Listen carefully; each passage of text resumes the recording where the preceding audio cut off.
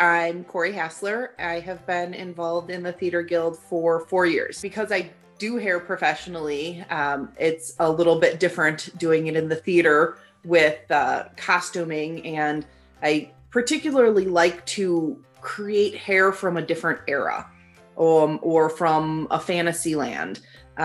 It's really interesting to do, something different than what I get to do every day. I love what I do, so it's really nice to anytime there's a period show or I get to create a different look. I took a couple of theater classes after beauty school, and I did makeup, and so I did learn a little bit about wigs during that, but not much. You really don't know what wigs are going to do until you start working with them, especially when you're working with synthetic wigs. Human hair and synthetic hair do very, very different things. So it takes a little getting used to, but I looked up different things, different ways to style wigs.